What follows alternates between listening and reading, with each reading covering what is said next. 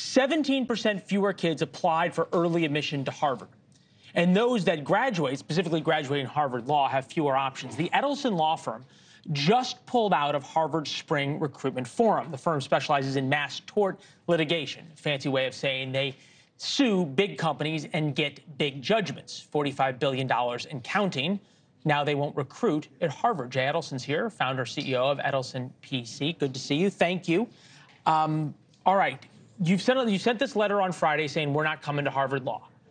Any response? Please. I mean, are we serious? No, they're not going to respond. What's great about Harvard is not only are they not going to respond to me, they've actually pulled their contact information, so it's impossible to get through to anybody over there.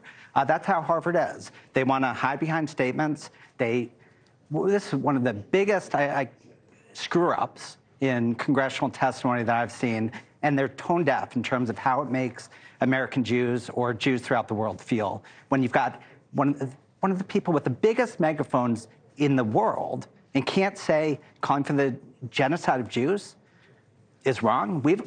As Jews, we've seen this movie before. This is not something we want to see again. She ought to be on our side. All right, so the term liberal New York Jew used to be a slur, right? Now I'm wondering if it's almost starting to become an oxymoron. In that, how do Jewish Americans who were liberal, like yourself, I think you probably still consider yourself liberal now, reckon and square this circle of where the American liberal philosophy is? Well, I didn't know that it was a slur before, so that's interesting. But I take your overall point.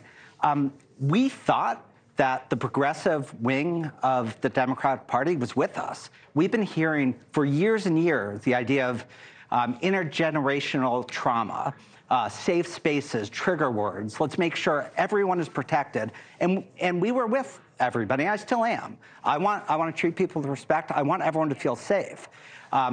It was shocking to a lot of us when there was some Jewish exception for that. We have kids in college at the elite universities, and they're afraid to leave their dorm rooms. My own kids don't want to wear Jewish stars out because they don't want to be identified as being Jewish. This is crazy, and it's coming not from the far right, but from the far left. From the far left. Right, so in other words, and I think what you're trying to say is that if you want to talk about a group that's experienced intergenerational trauma, the Jews have a few things to say, and you were surprised that you all were left out at Harvard and other places. But really, look, you've got Bill Ackman, who's gone on a tirade against Harvard. You have the president of Harvard now being excused for plagiarism. You have billions of dollars of donations being pulled from Harvard. You have people like you saying we're not going to recruit there. They're not changing their tune. Do they feel just totally emboldened and completely immunized, if you will, from this kind of criticism? So I want to be clear. I don't think this is all progressives or all people who believe in DEI. A lot of us, I grew up from a poor background. I care very much about giving people opportunity. But I do believe that there's an orthodoxy within certain elements of the progressives where the only thing that matters is their view on, their chosen groups that are victims, and that's what they care about. So no, I don't think that they care about losing donors. I don't think they care about their students. We're one of the few progressive firms that are speaking to their students. You would think that they would want us out there. They don't care about that. What they care is something. Well, it's telling, right, that they care more about their own personal political sort of thoughts and holding those near and dear than they do their students getting jobs. That says a lot about a university. You're a lawyer. We've reported a lot on the death of DEI, and it seems to be coming, right? This is the moment where DEI was exposed for what it was, which is only certain groups were protected and certain were not. Are we going to start seeing lawsuits by 50-year-old white men who are passed over by promotion? Are we going to start seeing lawsuits from kids at Harvard who were thrown out for plagiarism now that the president is not thrown out?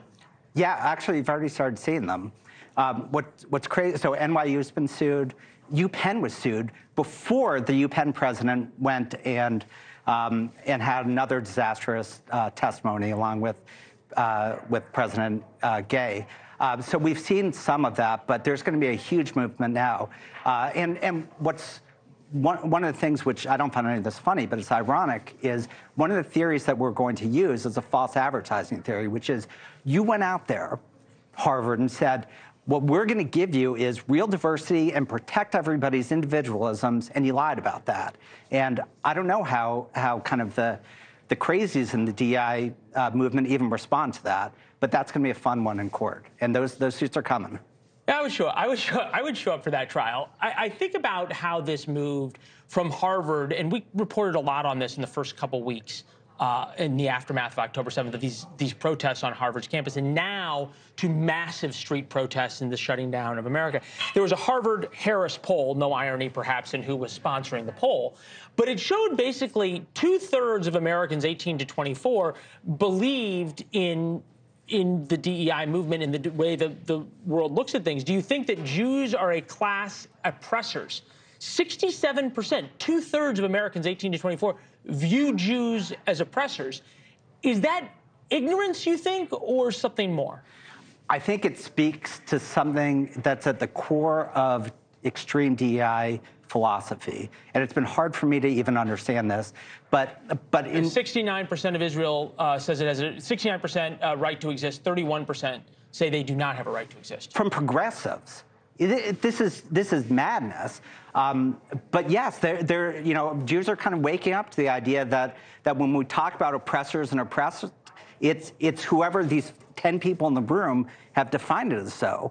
So I've been asking questions, where do these people fall into it? And there is a hierarchy, and Jews, we're on the wrong end somehow. And you say, how about history? We've got 15 million Jews in the world, but we're the oppressors?